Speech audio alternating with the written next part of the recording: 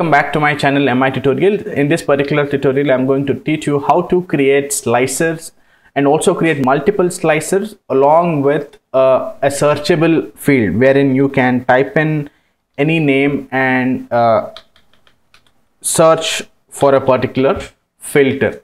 Right now, let's get started. So I have a sample data set over here. Let's quickly add a pivot table. Okay, and then I'm going to bring in the category column. Okay, and then bring in my sales amount. Let's begin with these two fields over here. I'm going to change this to currency, and that's my sales amount.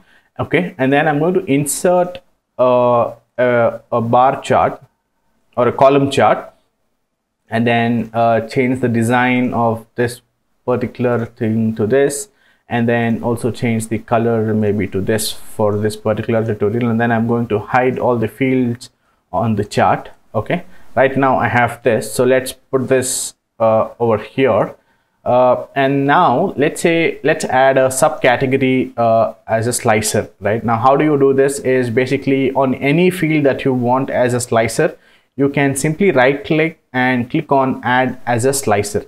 Now you can add this as a slicer, and now when you click on a particular category, subcategory over here, now this amount will be automatically filtered. So basically these two this slicer is connected to this particular bar chart. If you click on chairs here, you see furniture. Now let's add another category.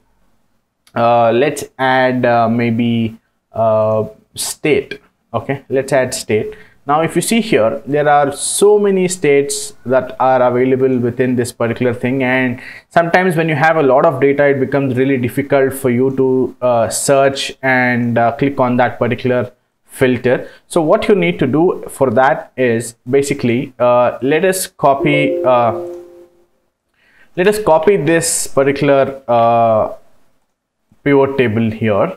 Okay, and then let's get rid of the category and the sales amount, and let us add state into the filter. Okay, and then let's cut this and bring it over here so that it aligns exactly at the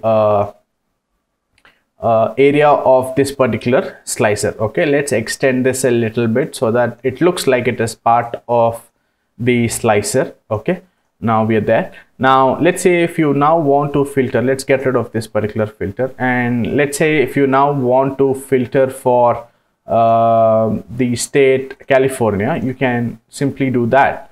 I don't know why this was resized. Let's resize this again. Now see, now you can simply go here, search in, let's say Texas. We can simply search in and then select Texas, right? Likewise, you can also simply click on this particular state over here and filter for the data.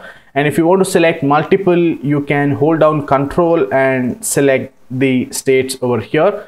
The other way of filtering also is you can simply click on this and then drag like this to select multiple states.